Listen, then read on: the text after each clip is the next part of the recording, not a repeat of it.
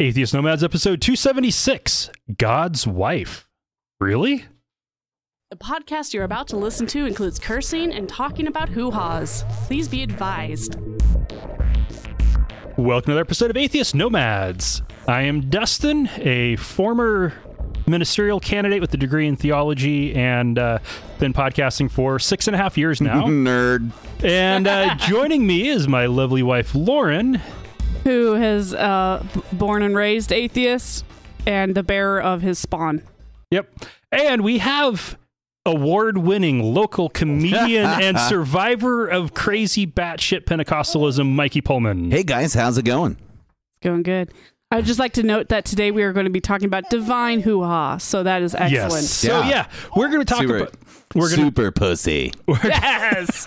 Should be the title Pussy of this episode. on the pedestal. I think that'd get us kicked out of iTunes. Pussy on a Your naming altar. conventions are so conventional. Yep.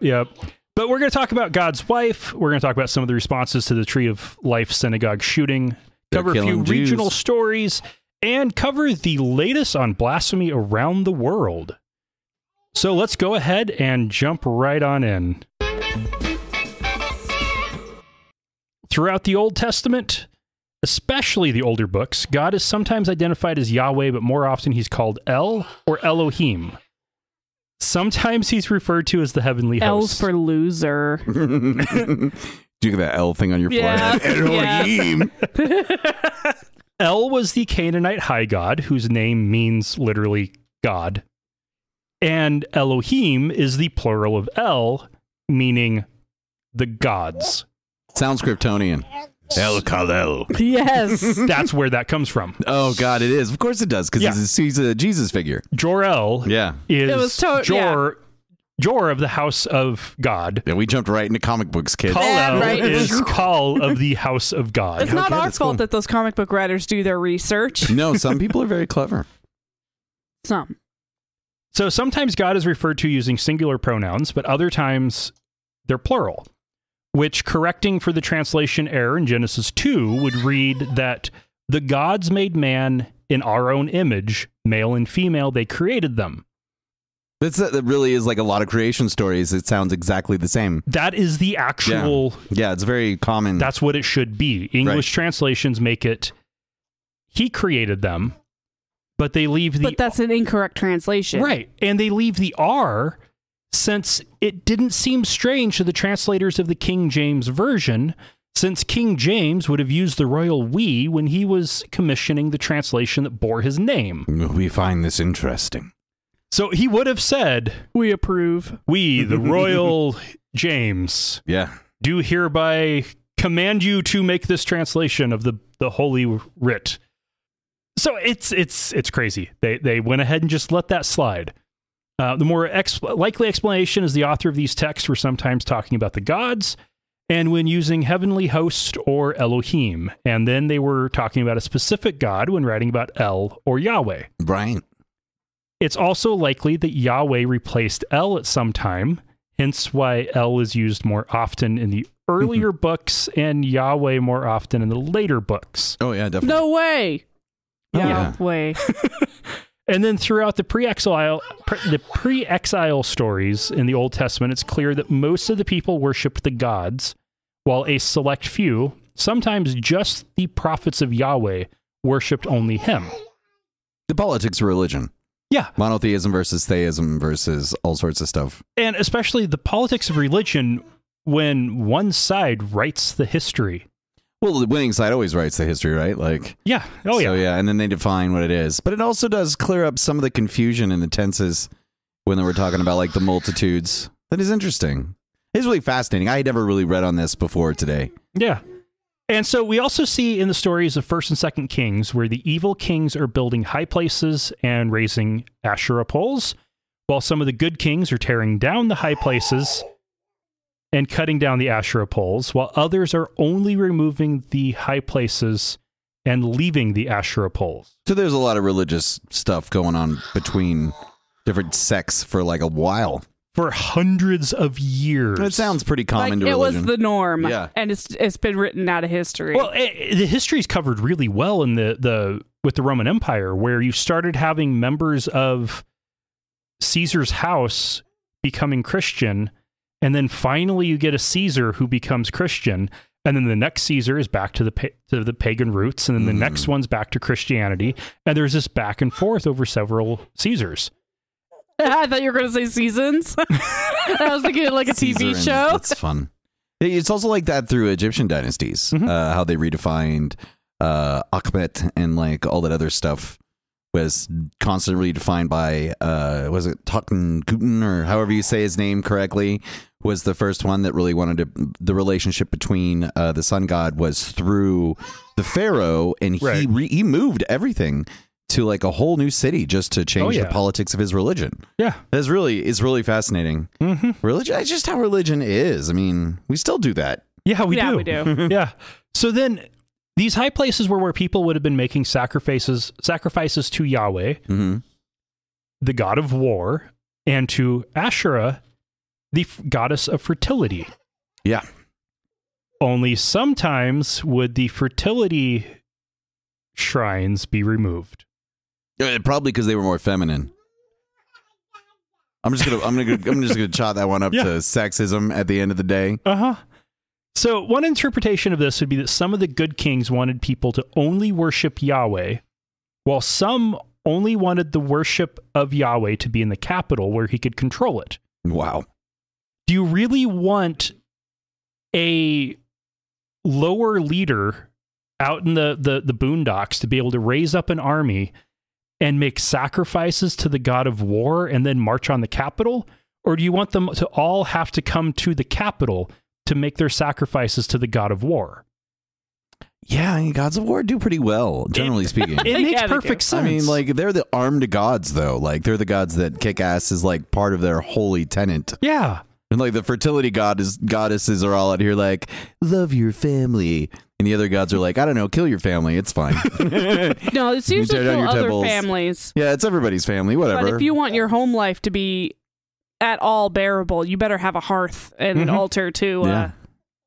And so some of these good kings, they only cared about the war god. They didn't, and it would make sense that you would want people to be able to make sacrifices as conveniently as possible to the fertility goddess so that they have plentiful harvest and lots of babies. It makes sense why it would be difficult to stamp out worship to a fertility goddess, because that's very rural friendly. You know, when you have low technology rates and low communication rates. Yeah, it's like you more of your, it's like in people who grow up next to the ocean have more ocean gods, and those ocean gods are more capricious because the ocean gods are capricious. Yeah. And people who grow, vegetables end up serving fertility goddesses because, hey, shit, we need food. Need harvest. Yeah, like it makes sense why the god of war would be centralized to where your generals are, and their fertility goddess would be out the edge, and eventually, power consolidates. Even on the archaeological dig I did in Jordan, there were things that were incredibly valuable, like figurines and pottery shards with writing on them, and then there was stuff that was garbage, non-writing pottery shards, and fertility figurines. Because they're very common, right? In the one house I was working in, digging up, we found dozens of these tiny little clay fertility figurines. I wish you had grabbed one. I should have. Or like a dozen. Because they were literally... they're so cool. Garbage. It's so weird. And they all look like the Venus de Milo. De Milo? You mean like just full-figured women? It's the... Yeah. Big titties, fat belly. It's what no head, no feet. She's thick, right? It's what a pregnant woman looks like from her own perspective. Yeah. Oh, that makes sense. Interestingly, it was the bad kings who wanted people to be able to make the sacrifices to the gods, including Yahweh, near their home. That sounds to me like those were actually the good kings wanting a more democratic worship of the gods, as opposed to the one that wants everybody to come to the capital and pay their taxes. Oh, yeah, yeah. And I'm sure, like, over centuries, politics and interests and needs would vary based upon, like, all the factors of a civilization. So it's got to be a very complex issue on, like, which god or gods are in charge and which people are interested in them, and then how you're treated. Because there have been a lot of civilizations have run with multiple gods for long periods of time, but not a lot of them. And then it was just the clerics who were the freaks of nature who only worshipped the one. But if you had a calling, I think, for those of us who have been involved in religious lifestyles before, having a calling is something that you can just convince yourself you have. Oh yeah. And then you could just pick whatever appeals to you for whatever reason. I guess. Yeah, and especially young people. It's so easy to get teenagers. Power and influence. Yeah, but I mean, if that's what attracts you, I think it's interesting how the politics of back then, because like when you read through a lot of scriptures in the Bible, you can easily tell they believed in a very magical universe. One of the actual things in the 10 Commandments is no other gods before me, which assumes there's other gods to talk about. Right. Not like there's a wasteland of gods out there. He's like, don't worship any of those gods that don't exist. It's like, no, worship me first. I'm the important one. Yeah. Well, and what's crazy is you look at in the Kings. Yeah.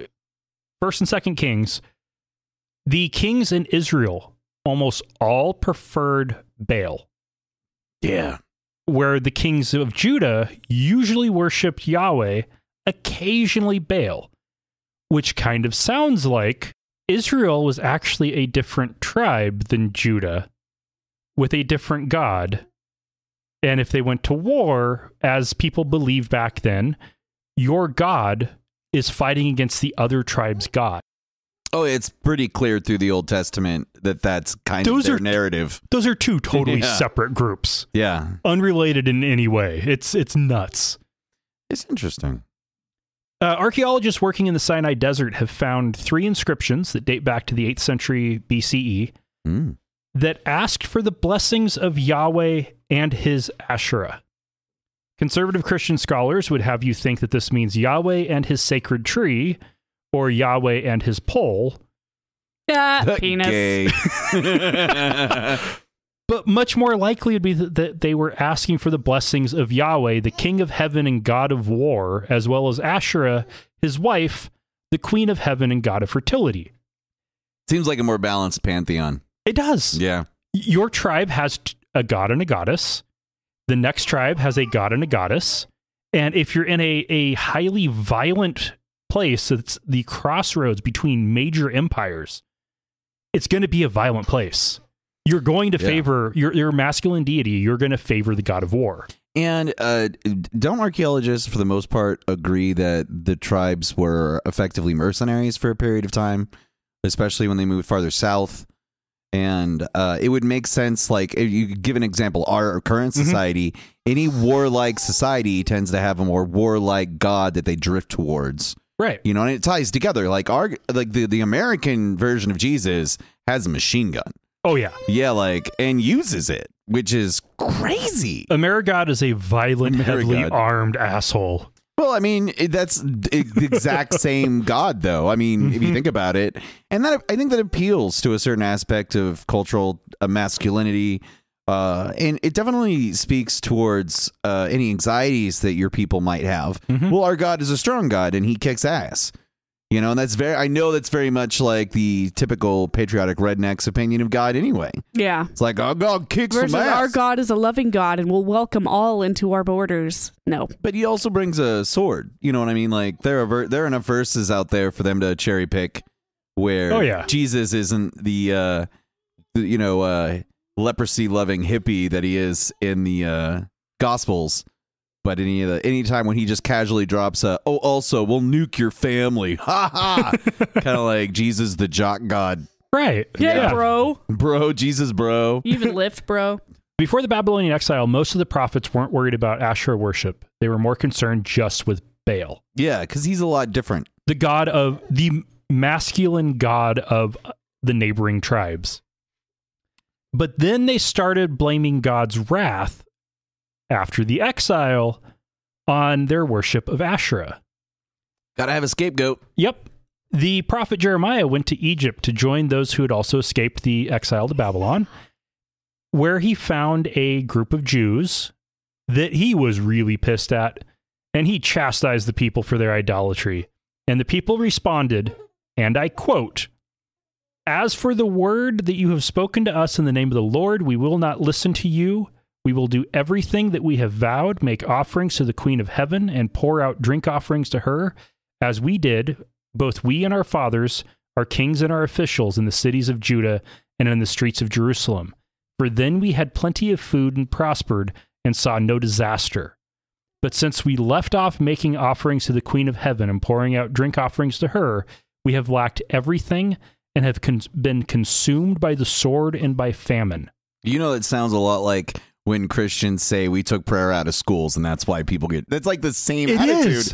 It's like, oh, yeah, totally. You guys stopped doing it the right way, so that's why you're suffering. God, it's such a pretentious dick way to talk about your religion. That was Jeremiah 44, 16 to 18. Wow. If you read that section and you continue on, the women have their own say on the matter, and they are even more forceful. Well, I would imagine. Yeah.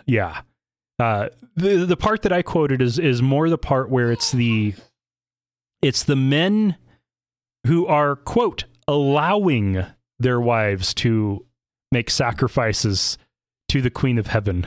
Dudes really have a problem with accessibility and consent. Like, no, that's so funny. So by the end of the exile, the Jewish people were monotheistic. There was one God, Yahweh, who was responsible for all that is good, and one fallen archangel who was responsible for all that was bad. And it was no longer that their God would punish them for evil. It's just that he would remove his protection from the evil one, who would then be free to have his way with God's people. I just love that outlook because, I mean, technically the devil's an employee. Like, he works for God as the bad cop. It's a good cop, bad cop situation. And the devil literally is just a threat that God uses to, like, to terrify you into right behavior. Right. It's an interesting way to manipulate your people into behaving. It's like, well, if you believe and you do the right things, then the devil won't get you.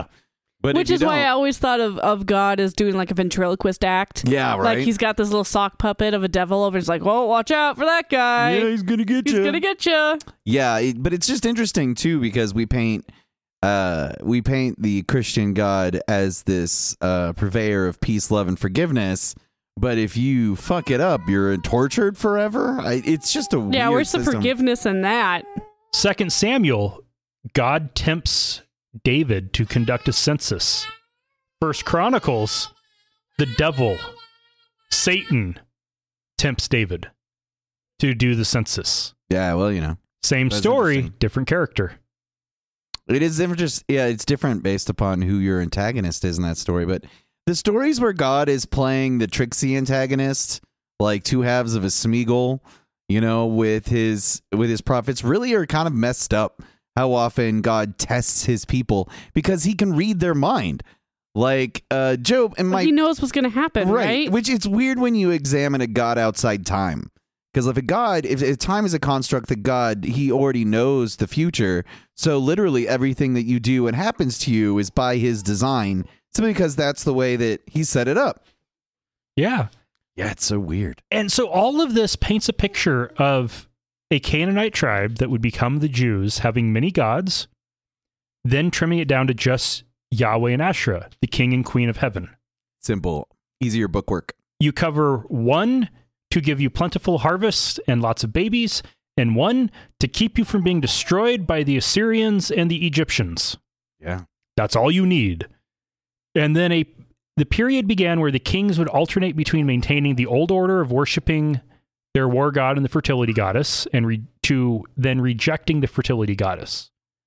Then by the time that they as a people are destroyed by war, they decide that only the war god matters. Definitely get precedence in wartime. Yeah. Well, it's only during peacetime that you're really concerned about having enough food to make it through the winter.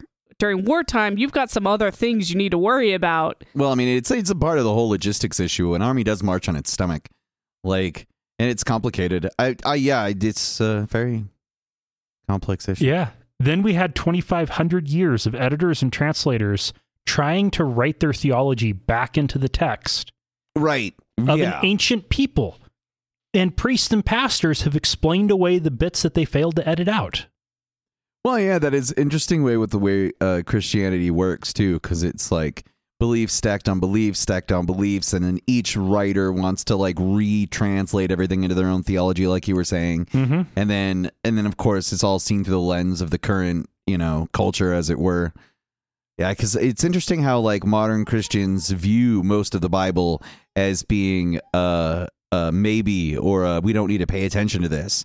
I don't know what the traditional name for it is, but the idea of the new contract, the new order, when Jesus shows up, all right, God's no longer an asshole. Now, the new covenant. Yeah, the new covenant. There it is. Yeah, God's no longer a dick. That's the idea. And it's like, yeah, but it also says God's the same forever. Like, you don't really get to be both, hey, I've changed my mind. It's been a few thousand years. Let's be nice to each other now. It's like, oh, you mean just because things are starting to calm down? Because that would be God admitting that he was fallible. Or just that he's bipolar or some shit. Like, oh yeah, God's all like, schizophrenic. And now it's fine. Which you see in Chris Matheson's The Story of God. Mm-hmm. He definitely covers that. Yeah. It's just an interesting. I mean, speaking as atheists, it's pretty easy to see this as problematic. I'm always kind of curious, like, when you're in the faith, why it's so hard to see this huge, obvious gap between like the way people behave and the way they're told to. I don't know. Just weird. Just imagine how much less misogynistic Christianity would be if they'd kept the Queen of Heaven. I don't think it would have stopped anything. No? Okay. No, I mean, not historically, because you can be pretty sexist and still have some women gods. True. It's it can go either way. I just don't traditionally. Look at India. It's and they're still living with a caste system, and they're the largest democracy on the planet. Mm-hmm. So it's just difficult. I don't know. It would be nice to. It's nice to fantasize about a friendlier Christianity, and when you meet friendlier Christians, like say, when you're at a Pride event and the inclusive churches come out and they're super cool. I'm cool with those Christians because for the most part, those aren't the ones that try to mandate through laws that we should be Christians. They're the ones that are more like, oh, we accept queers, we accept marginalized people. We're not out here trying to like make your life or the way that you exist against the law. Mm-hmm. Those are always the dick Christians, which their idea of religious persecution is them not being in charge. Yeah. They normalize it, but also modern, and that's very much a theme today, is modern Christianity is driven by the concept that they're persecuted, no matter how much they're in charge. Mm-hmm. And you can see the same thing on the way the Republicans have been running for the last 2 years, despite being in control of every single piece of the government. They're the ones that are under attack. Well, let's get to that. Yeah, let's go. As part of the Trump administration's official response to the Tree of Life shooting, the White House counsel, Kellyanne Conway, went on Fox and Friends and had a very interesting conclusion as to who is to blame. Let's listen to her own words. The anti-religiosity in this country, that it's somehow in vogue and funny to make fun of anybody of faith, to constantly be making fun of people who express religion, the late night comedians, the unfunny people on TV shows. It's always anti-religious. And remember, these people were gunned down in their place of worship, right, as were the people in South Carolina several years ago. Mm-hmm. And they were there because they're people of faith, and it's that faith that needs to bring us together. This is no time to be driving God out of the public square. No time to be making fun of people. That's right. Mikey, it's all your fault. Well, that's fine. Well, I also love the whole, okay, so the first thing I personally want to address as a comedian's aside is she has to call them comedians and then immediately tries to take it away from them. It's actually something that happens in dialogue with anyone who knows you're a comedian. The first logic fallacy you always get is, well, you're not being funny right now. You're not a comedian. Like, you're only allowed to be like you are in your job, which is just, it happens to comedians and almost nobody else. It's like, well, what you said wasn't very funny. Well, fuck you. I'm not trying to be funny. Like, I'm not always, like, especially me, I'm not always that funny in person. I have a very wry and dark, sarcastic sense of humor that comes out on stage. And it's because I spend a lot of my time thinking about this dumb bullshit.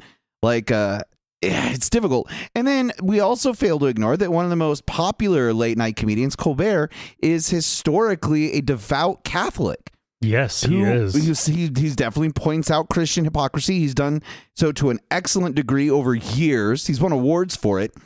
And you can't just be like, oh yeah, these really smart people that talk about this all the time don't know what they're talking about just because they disagree with me. Mm-hmm. And that's just an interesting. I've been reading and watching a lot of stuff lately on the division of politics in the United States, and a lot of it comes from this kind of stuff where they're trying to conflate all religions together because it gives them larger numbers. This is happening worldwide in a lot of places where Christians or the religion in charge will be like, well, this is just anti-religious stuff. You're with me, guys, right? Any attack on the Jews is automatically an attack on the Christians, which is what she basically just said. Oh, yeah. The shooter was somebody who thinks that Trump doesn't go far enough. Yeah. Like, I think Jim Jeffries pointed out, like, how racist do you have to be to think Donald Trump isn't racist enough? Like, with all the the dog whistles that he does and all the things that he says, how bad do you have to be like, yeah, Donald Trump, he really is that, fucking hippie, tree-hugging. He's so benevolent. Yeah. He's controlled by the Jews because his son-in-law is involved in his administration. Well, to them, the presence of any Jewish person means the whole thing's tainted. It's very much one of those, you're not white if you have a drop of non-white blood in you attitudes. Mm-hmm.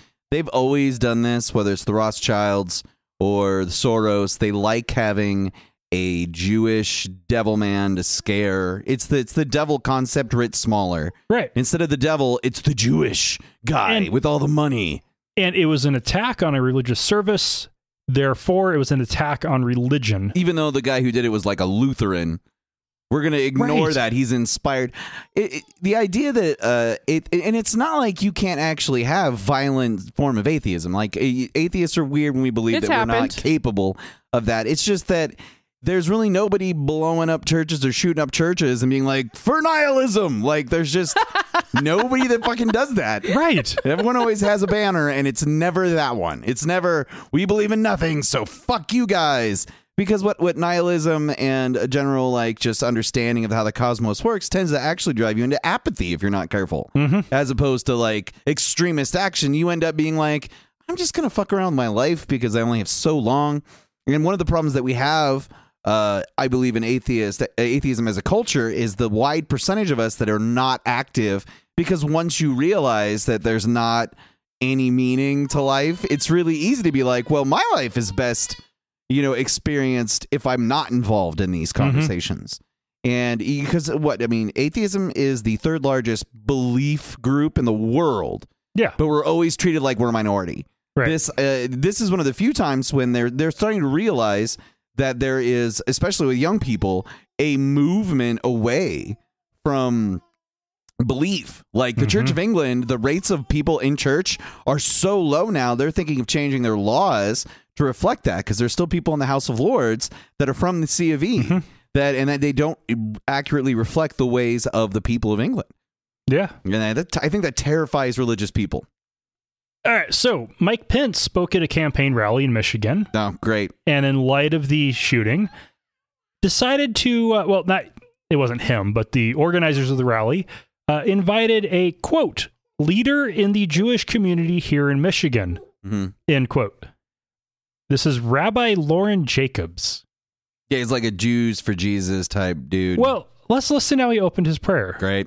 Which the opening actually isn't the weirdest part of his prayer/campaign speech. Mm-hmm. God of Abraham, God of Isaac, God of Jacob, God and Father of my Lord and Savior, Yeshua, Jesus the Messiah. That's not... It's the idea of a Christian's... It's a hardline Christian's idea of a compromise. We'll bring in a Jew, but it's going to be one of our Jews. Right. They just normalize everything from that Christian standpoint. And one of the difficulties of dealing with that movement is getting them to be inclusive in the conversation. There's just a score of stories out there of whenever the prayer is somebody that's not a Christian, all of a sudden it's disrespectful, or they'll do something about it, like the idea of having like atheist they're not pastors, but in the military, like there's chaplains. Chaplains. Yeah. Like the chaplain's duties have more to do with non-religious functions than religious functions, and it's very useful to have. There's no reason why you wouldn't have an occasional non-believer in there, because the job isn't any different. You know, it's almost like, well, what's your religion? What do we need to do for you? Which is how I think a society should behave if we're going to have religion with us for a while, and we are. I don't care what the numbers say, but we're going to have to find a way to live with religious types for quite a long time. The homogenization of human culture is lasting way long into the information age, and it's probably going to be even longer before we give up the ghost, so to speak, on this. But like, okay, for a good example on it, the National Day of Prayer here in Boise, they make a point of having Jews come. Yeah. They don't get the rabbi of the local synagogue. They get a member of the Messianic Jews. Oh, yeah. We're very much like that here in Boise. When we did National Day of Reason, when we got the Capitol steps, Rabbi Fink from the synagogue here in Boise spoke for our event. Yeah, he's awesome. But I mean, if you actually listen or talk to Jewish scholars, they're very much more in line with agnostic and atheistic way of thinking, because their wisdom is wisdom that you can use. And if you talk to anybody who is not an evangelical Christian and you ask them about the Messianic Jews, they're evangelical Christians playing Jewish. It's very much they want a 2-for-1 special, and they have been called out with that more and more, like in places like Twitter, where there are a lot of outspoken people calling that out as very performative, it's very presumptuous to just take on the Jewish trappings and pretend you're Jewish. All right, we're gonna move on soon, but 2 Muslim groups, Celebrate Mercy and Empower Change, raised $150,000 from 3,600 anonymous donors in 48 hours. And this money will cover all funeral and related expenses for everyone who died in that synagogue. This is I'm going to say mad respect to this group of people.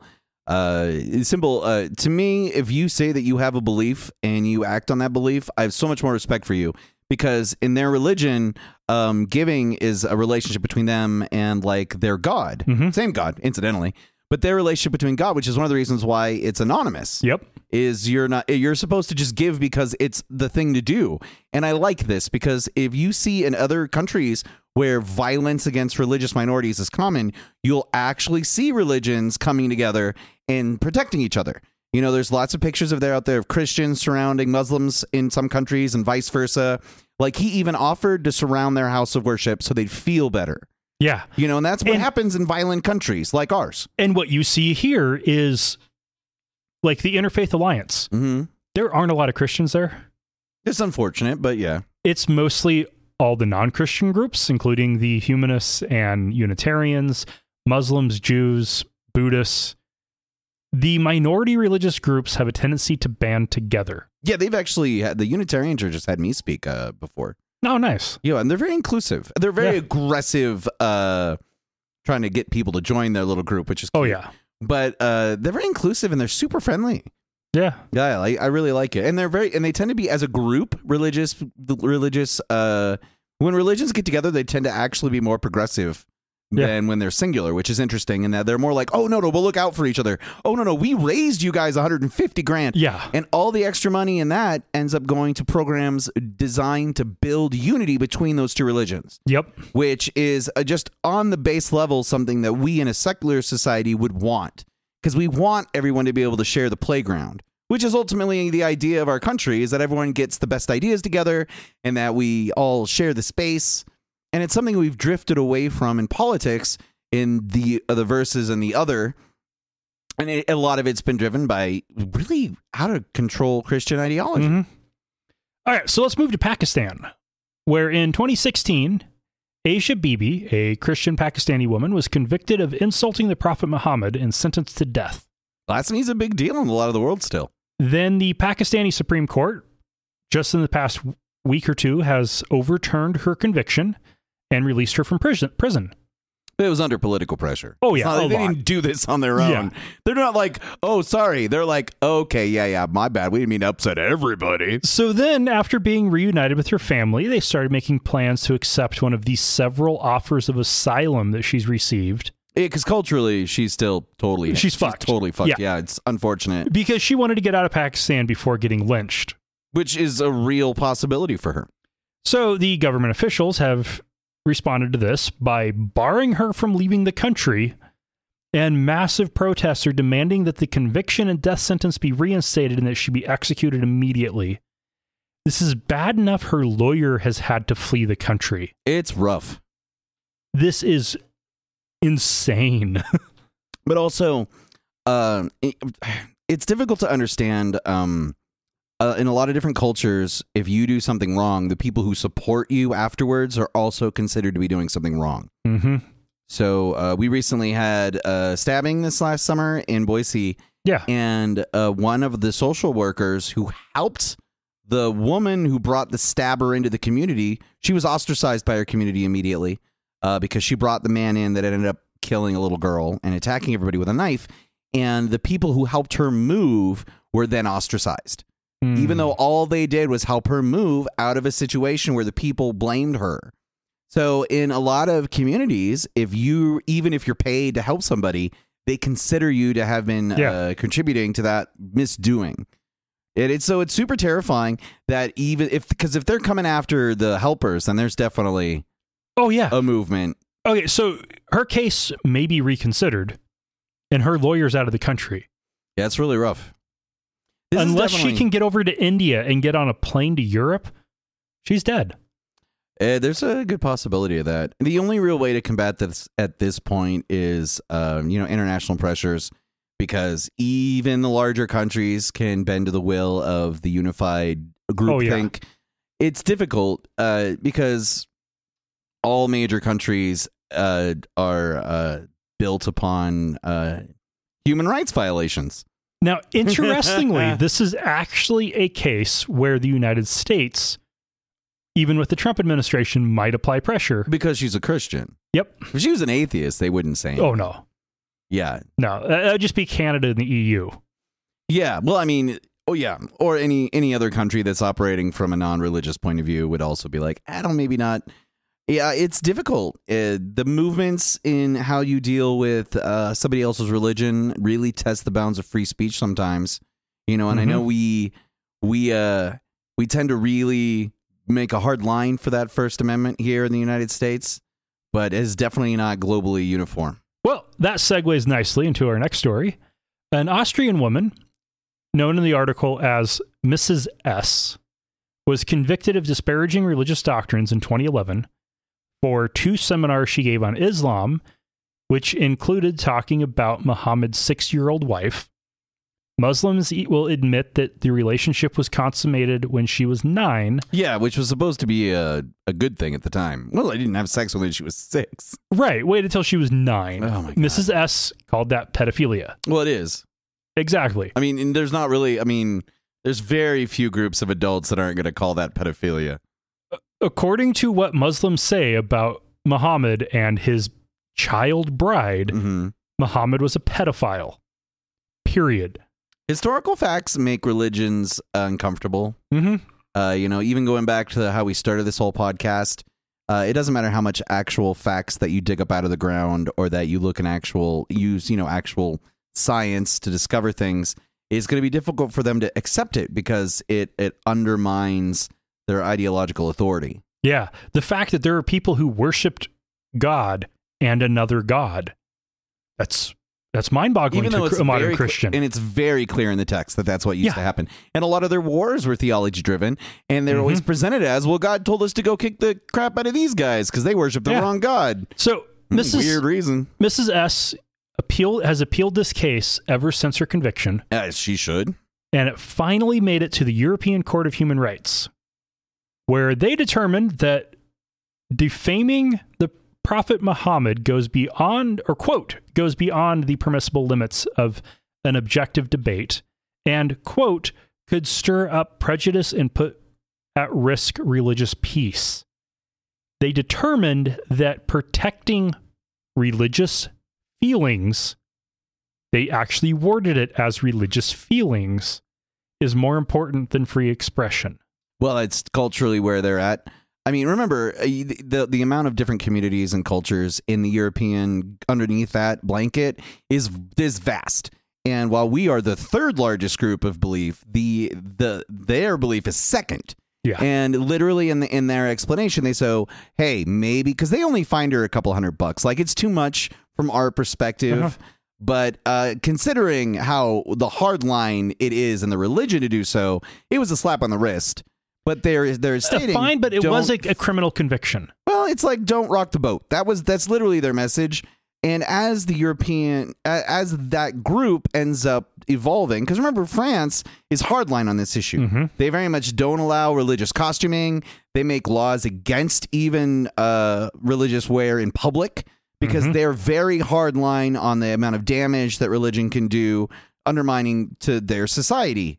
Obviously, they still have issues, but the rest of Europe isn't that hardcore, and they still have a lot of population where they don't want to have, especially considering the amount of politics that the Europeans have been going through to try to consolidate everything for, God, what is it, decades now? Like, I get it. I don't agree with it. Well, it's especially bizarre looking at Austria, because part of immigrating to Austria is an education plan on how you're going to assimilate into Austrian culture. Like, how quickly are you going to adopt the correct dialect of German?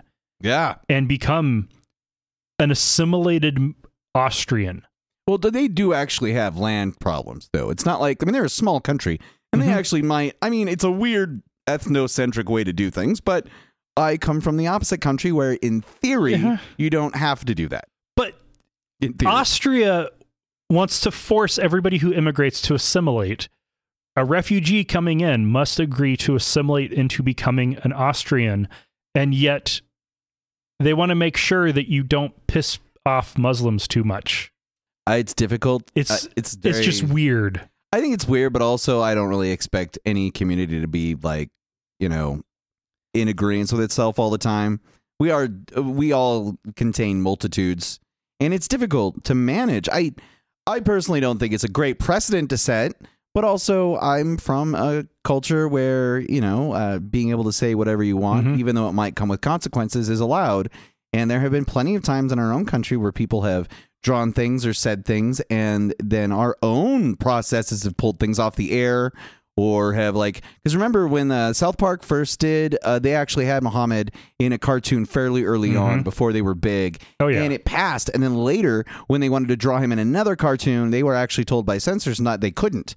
For the exact same cultural reasons. They were more worried about the pushback they would get by making fun of one religious figure instead of, you know, all the rest. And they hit on everybody else, but they were concerned about this one group of people because of how it might affect some of them. Right. It's difficult.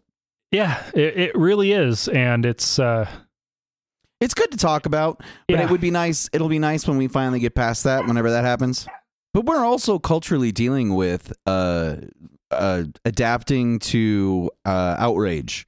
As you know, we have a very diverse way of looking at things, and people often mistake somebody pointing out something as problematic with being offended. You know, that happens a lot online when I mention, like, for instance, blackface, don't do that. And then people are like, you're offended. I'm like, I'm not offended. I'm just not an empty-headed dickbag that's just going to do that. Like, it's not that I'm offended. It's just that I think this should stop. And that's part of the problem, because there's a lot of talk, and even from some of my favorite comedians, about, like, from our point of view, well, if you're offended about me being an atheist, that's on you. But they're not offended. They just think it's a problem because they, you know, think atheists are going to hell and we're dragging the rest of the culture down with us. Which goes back to Kellyanne Conway again. Yeah. Being upset that anybody but the religious right of their religion has a voice, even willing to co-opt other religious tragedies, because an attack on the Jews is really an attack on us. So what's interesting here is the European Court of Human Rights has determined that blasphemy laws are okay, while in a referendum in Ireland, 65% voted to repeal their blasphemy law. Oh, absolutely. But that's an old law. It's a really old law. And nobody's been persecuted for it, really. Like, people even challenge them to prosecute them for it. Well, that's because they want to change the law. I mean, that happens over here a lot too.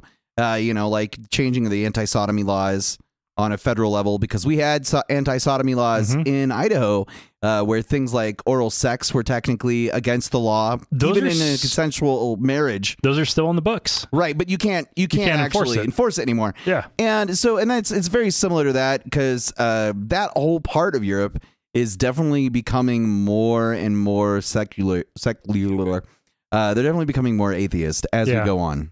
And there's this secular. There it is, secular. There's this weird trend in Europe where you have the countries that are becoming far more secular, and there's ones that are trying to figure out how to maintain the peace with growing Muslim populations. Right, and it's a growth. I think that's a growth spurt through getting over religion. And as if the religions become more and more marginalized, we in the majority are going to have to still try not to upset the boat too much. There's no reason to take us down the road of persecuting Muslims because we think their beliefs are ridiculous any more than we should in this country be persecuting the Mormons. If the Mormons ever get out of power in this part of the country, we shouldn't immediately flip it and attack the Mormons.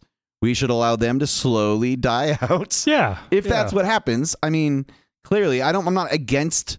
We just, once again, historical facts kind of work against them. But yeah. All right. 14 staff members at Middleton Heights Elementary School in Middleton, Idaho, have been placed on administrative leave for their Halloween costumes. And this just went viral like what, yesterday or the day before? Like it hit CBS News this weekend. Yeah, it just happened this last week. And that's like Halloween. 40 miles from where we're sitting right now. It's super close. Oh, it's not even, I don't think it's even 40. It's close. It's within 40 miles. I've been a guest speaker at Middleton Middle School. Yeah. Twice. Yeah, the excuses have been pretty popular as everyone in the actual administration wants to act like, oh, this was just an oversight. Students were supposed to see this. But if a group of employees can get together to organize something that has a racial component to it, okay, so somebody should be able to say, stop. What they did was one group dressed as the Wall, Trump's wall, the words "Make America Great" written across it. The other group dressed as caricatures of Mexicans. One even had a sombrero with Mexican written across it. Right. Half dressed as Mexicans, the other half dressed as the Wall. Like I said, I mean, a whole group of your team was on, like, I don't expect everyone to be an outspoken jerk like I am at work. But when that kind of stuff happens, you should have the freedom to be like, hey, maybe not. There's a lot of people from Central and South America that live in that part of the state. It's rural Idaho. Right. I've taught, again, I've been a guest speaker twice at Middleton Middle School. It's not all white. Oh, yeah, definitely. No. Any part where there's that much farmland is definitely not all white. It also creates the interesting mix of basically everybody white is probably from a Muslim family, and everybody who's not white is Latino and probably from a Catholic family.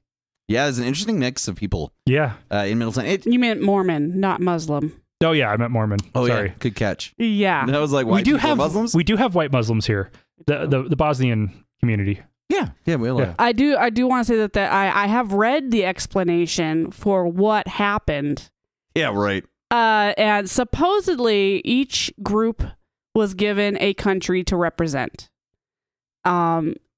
These two particular groups decided to do a political satire, and it blew up in their faces. Well, that's because it's a civilian trying to do comedy again. That's their problem. There's that. So these teachers like, well, let's portray America, since we got the USA. Let's portray America how the world sees us, and which is that's wall post-hoc building. Reasoning. Yeah. I think it. Yeah, I really do think it is. And then, of course, the Mexican side decided to do the caricatures. Nobody should have thought that was okay ever. But they claim that this was to promote this team building exercise on cultural sensitivity, and it ended up backfiring. Well, pictures were taken and posted online. Intentionally. Like, it's just the problem is either culturally nobody was allowed to speak out, or there's nobody who wanted to speak out. Like, those are the only two outcomes, because it's one of those things that the reason it became viral so fast is you immediately go, well, that's not a good idea. And then you go, wait, a whole room full of people thought that was a good idea? What's wrong with you guys? I mean, typically teachers tend to be a little bit more left. So I can see a group of teachers saying, okay, we got America. Let's show what the world thinks of us, and we're going to show it as Trump's America. Now, on the flip side, the most conservative teachers in the Treasure Valley are going to be probably in Middleton. Yeah. Well, the place actually has a long history of racism, and a lot of people don't realize the actual pervasiveness of white supremacists throughout that part of the state. Oh my God, yeah. They have no idea how bad it is. They just don't know. But Idaho culturally has a long history of try to underrepresent the amount of people that live here that are huge assholes because they want the state to seem nice. And a lot of the reasons the state seems nice is people keep their mouths shut. And that's why stuff like this happens. And I like the idea. It just, the thing is it feels like spin. Like, you know, and putting these people on paid leave is fine. It was just a bad judgment call. Just on every single level. I can't imagine being in any group project where someone's like, I want you to dress up as a Mexican. I'm going to go, I'm not going to do that. I'm just not going to do it. I mean, like, you guys could do it, but all of them made the other decision. At least choose like a culturally relevant costume, not the cheap Halloween crap that these guys were wearing. Using Halloween, and this apparently was not related to Halloween at all. But the entire project was a bad idea. October. Because if you ask somebody to dress in a way that represents another country, what's going to happen? You're going to get caricatures or pretty ugly cultural appropriations. It's never going to end well. I don't see a way of doing it sensitive enough. Like, that's an education issue, and especially all your educators are white and your students aren't. You just have to be more aware. And unfortunately, Idaho's 48th in education, and we pay very little. So we actually lose a lot of our best educators. Which is why putting these guys on leave was such a hit, because there's no teachers to replace. Which is the system's fault. And I get it. Like, it totally sucks. But also, the wheels of public school move small, and it's not like they're going to cover a ton of ground in however many weeks it takes. They're also not going to get fired because there aren't teachers to replace them. Well, I mean, they can't afford. I mean, there's a lot of the way that Idaho runs its own money. There's a reason why we're always borrowing from the feds. Yep. We're always underwater. We used to have a balanced budget amendment, and then we had surpluses for too long, and the Republicans got rid of it. You know, I mean, they like to pretend that they're in it for the money, but if you give them a pile of money, the Republicans will spend the fuck out of all of it. And Idaho just doesn't have that many different ways to make money right now. Like, we're not really, like, we have a couple tech monsters that hang out here, but it's only because we don't tax them. There's no real benefit. You know, and a lot of those places don't pay very well. In Idaho, the depressed wages in this state are crazy. So I understand the cultural effects. I just really feel like teachers need to be held to a higher standard when that is put out in the public eye. It damages the students locally. All right. So how about state legislators?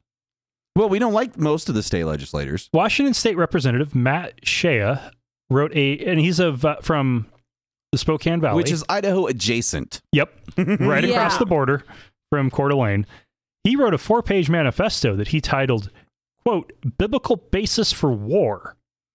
Yeah, I just think white guy writing manifesto is the only thing. Like, that's everything all after that's going to be bad. Yep, probably written in red on a wall somewhere. Okay, this gets worse. Yeah, it does. He described the Christian God as a warrior.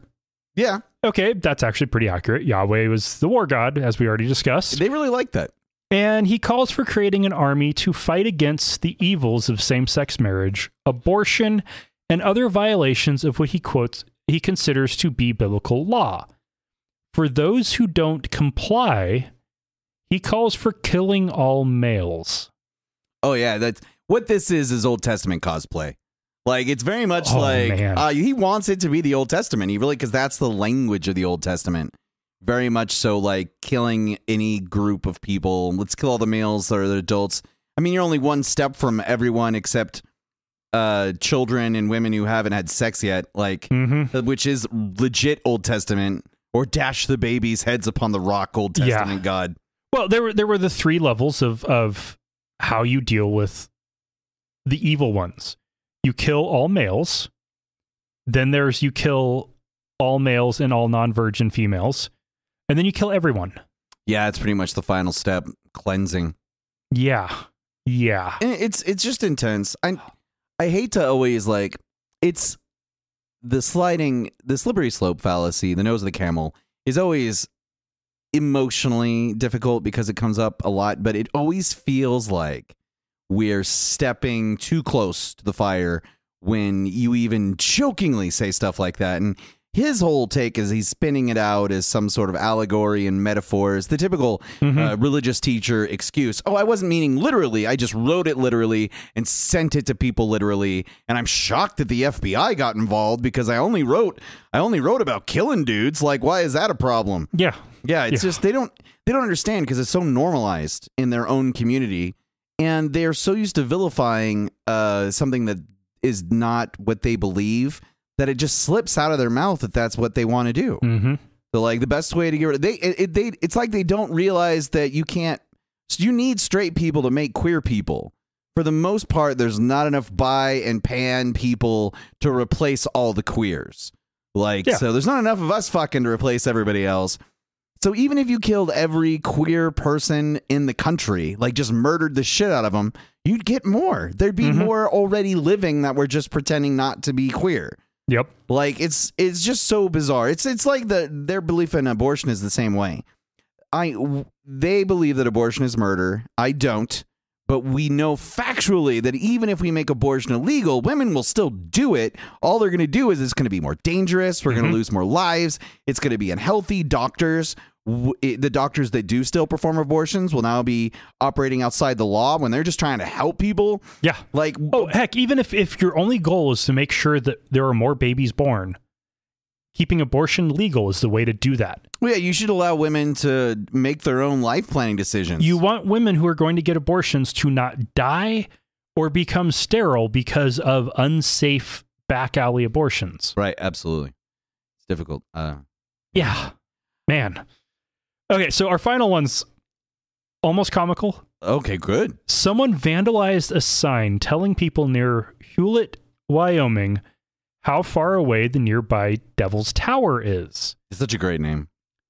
And with spray paint, red spray paint, this person wrote Christ's, one time with an apostrophe, one time without, over devils, and painted crosses next to the number of miles. It's adorable. It is so... Like, I imagine some teenager just being a dick probably did this. It could be anybody. And it's also hard to tell how serious. Because nobody thinks that they're like that this is a monument to Satan. No, they do. They do. Having been in that mental space. Oh my God, really? Okay, having been in that mental space, when I was in Pentecostal churches as a teenager, and not just my dad's weird church, but other churches, they convinced us that even drug ideography was all Satanist. Like, they call everything a Satanist thing. Like, they believe that Satan is real.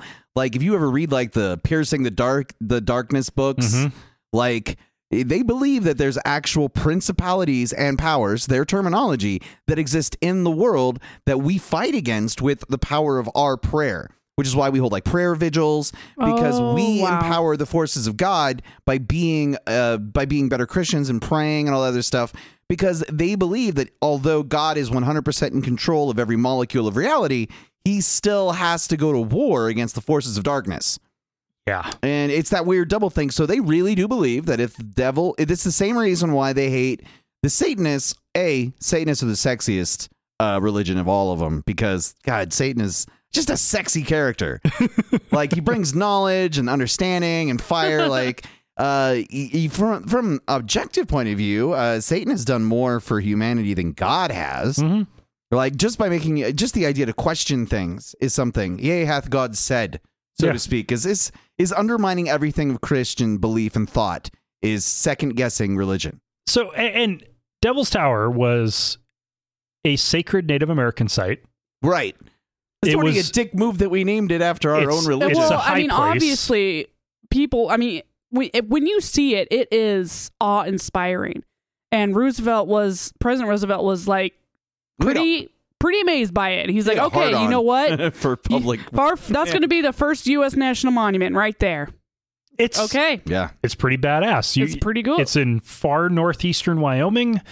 That's the prairie, the plains, and there's this giant rock sticking up. It's so cool. It's fantastic. And apparently it was only named Devil's Tower because the interpreter for the one of those first groups heading out west, the interpreter misread it as Devil's Tower when it was supposed to be the bad god's tower, and the bad god was related to the bears. So so all the natives in that area referred to it as like Bear's Rock or Bear's Lodge or Bear's Tower. It makes sense. Okay. But he misinterpreted it as the bad god's tower, Grizzly thus Tower, calling it Devil's. So Grizzly Tower would be more accurate. Not grizzly, but bear. Bear. Yeah. Okay. Well, it's like how Table Rock is really like Eagle Rock in the local native tongue, but we named it Table Rock and then put a cross on it and sold that land illegally so that we could have a cross over the city, despite the fact that that was all originally like holy ground, that, and now we just we go. And when you look at the valley, it makes sense as to why that would be a sacred place, because you see the entire valley from that point. I've been to a high place with an altar carved into it. It was at Petra. Yeah. It is ridiculously amazing, and there is a standing stone there, an obelisk. When you have a case like Table Rock here, would be a logical place to have your holy site. We need to get an obelisk up there. If you look at Devil's Tower, it is an obelisk. Yeah. It's a naturally occurring massive obelisk. But it also makes sense that if your worldview includes spirits and gods, you would look at places that are very singular and outside of your experience as being either holy or related to something, because there isn't in your knowledge another place like this. And then getting that place holy power, like because of the view or the height. And like, if you look at Boise and you look at Table Rock is frequently in pictures of Boise. Oh yeah. Like, it's very much a distinguishing. You could see that cross is almost an easier thing to find than Bogus. Especially since they upgraded it to LEDs. Right. I mean, it's pretty bright. It shines through clouds pretty far. You could easily see it from like where I live. And see it from our backyard just fine. Right. And it's interesting. Like, and it makes sense that the religion in charge would redefine that as theirs. It's just ridiculous to ignore the history of it. All right. Well, that wraps up the news. It's fantastic. Time to move on to feedback. Feedback. We got a comment on the Podbean app, which I didn't know was a thing, and I didn't know we were in. Okay. Apparently it is a thing, and we're in it. What's it called?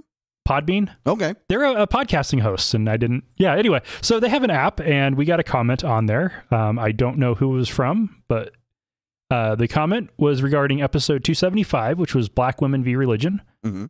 Great episode. Doesn't get talked about enough. That's nice. That's very sweet. Yeah. And that was an amazing interview. I really enjoyed doing it. Who did you guys have on? We had Valerie Wade and Deanna Adams. Cool. Yeah. Cool. And it was really cool. Fortunately, I didn't ask any questions they thought were stupid. That's good. So that was definitely good. And we got a voicemail from Wyoming. Hi there from Wyoming. I just wanted to give you guys a great shout out. I love your podcast. It's nice to hear of some other atheists from the Mountain West. We're pretty rare over here, so I love hearing you guys. You guys are doing a great job. Your baby is adorable, and your puppies are cute. Have a great day. Bye. Thank you. Well, that's Thank sweet. you. It is. We definitely need to go to Wyoming. Well, we need to go to more than Wyoming than just Yellowstone. Yeah. We need to go to the rest of Wyoming. Yeah. Oh, maybe that should be when we get the mobile studio set up. You just travel the world. Maybe that should be one of our first routes. West. Like hit up Salmon, Idaho, and a couple spots in Wyoming. Yeah, that could be neat. Definitely. Yeah. But it is. We aren't the only ones in the Mountain West. In Wyoming, there's Waiting for Wrath. Utah's got a couple podcasts, Godless Revolution and Utah Outcasts. Yeah, but atheists per person and atheists per square mile is pretty low. It is, yeah. Yeah, like it's... Population per square mile it is low. But I mean, even when you measure like within the context of that, we're still not a very large percentage. But I mean, that also goes back to my old argument that most people are functionally atheists. They identify culturally as religious when they're not really religious people. Yeah. It is definitely an outspoken minority on the right that pushes a lot of the hardline stuff, and extremists hold the microphone, so they tend to get overblown. Yeah. And if you want to contact us, you can always email us at contact@atheistnomads.com. Send us a message on the Facebook page, facebook.com/atheistnomads. Tweet us at atheistnomads. Leave us a voicemail message at 541-203-0666, like our anonymous caller from Wyoming did, or use the SpeakPipe link on the webpage at atheistnomads.com. Sounds great. We got a upgrading patron, George G. So thank you, George. If you want to support us, patreon.com/atheistnomads. We appreciate the support. It covers our cost, it covers upgrades, and it helps make sure that we can keep doing the show. Good idea. So yes, please give us the support you can. And we have a contest that will be ending November 17. So if you want to have a chance at winning a signed copy, signed by Chris Matheson, of The Trouble with God by Chris Matheson. One copy will go to a patron or person who donates to our microphone upgrades. Oh, yeah. The other copy will go to the person who gives us the most. The current amount to beat to get the copy for the most is $75. I was a guest on Living After Faith, episode 93. It was my second time on that show. First time was 7 years ago. Oh, wow. So a lot has changed. And so talk about, catch up on the stuff we talked about then and continue on with, how life's going now. So if you want to check that out, go to livingafterfaith.com, I think it is. And we are also launching a listener survey. Ooh. This has multiple reasons for it. One is we have never done a listener survey, and it is helpful for us to know who's listening. Millions of people. We have no idea. Millions all over the world. We know numbers, we know places, that's it. So if we can find out more about you, there's demographic questions, there's some questions about what you think about the show. The survey will also have the benefit of helping us open up a little better a revenue stream for the show, and that is advertising. I have done a horrible job of it, and since we lost our one sponsor about a year ago, haven't done a good job of getting new advertising and getting some better listener demographics. Let me phrase that. Getting some listener demographics would help, because advertisers want to know who's listening, so they know whether or not they want to advertise. Straight white men in their 30s. Yeah, well, that's 20s and 30s. It's always pretty predominant in atheist circles anyway. We're pretty... I want to see, though, if that's true of our show, or if maybe we do manage to grab, because Dustin does make such an effort to include so many voices. Now, one thing that's been interesting is in the last year and several months, I made the goal of making it rare for me to be make it rare for these people on the show to only be straight white men. It's true. Instead, it has been the majority of the time, it's almost been rare that I'm not the only straight white male. That's all right.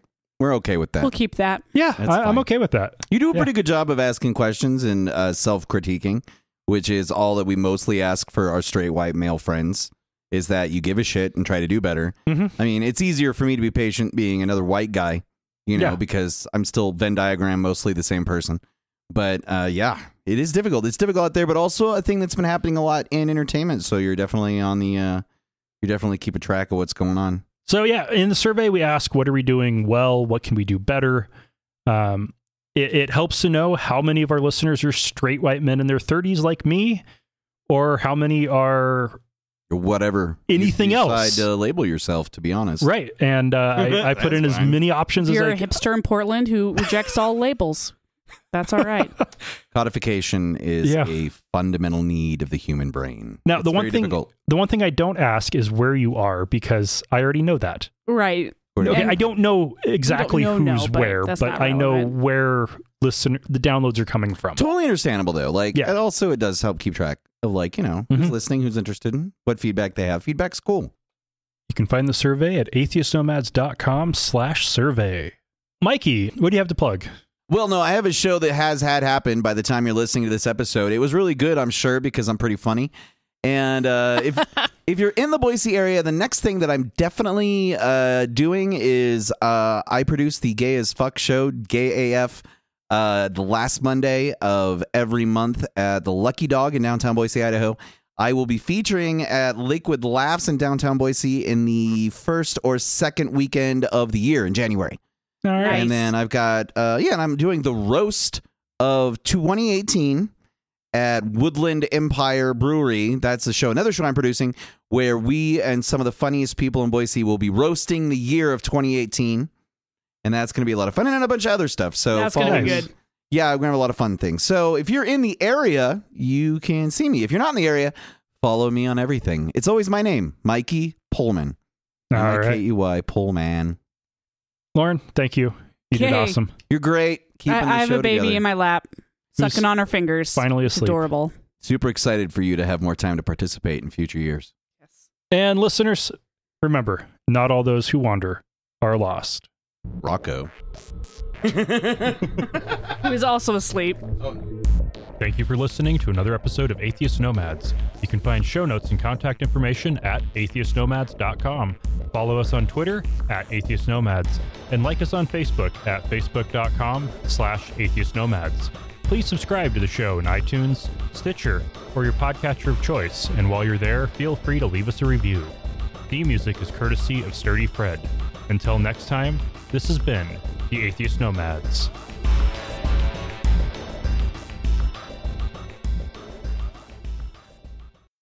She's so talkative today. Oh, man. She's really excited to have this bottle right now. She's vocal.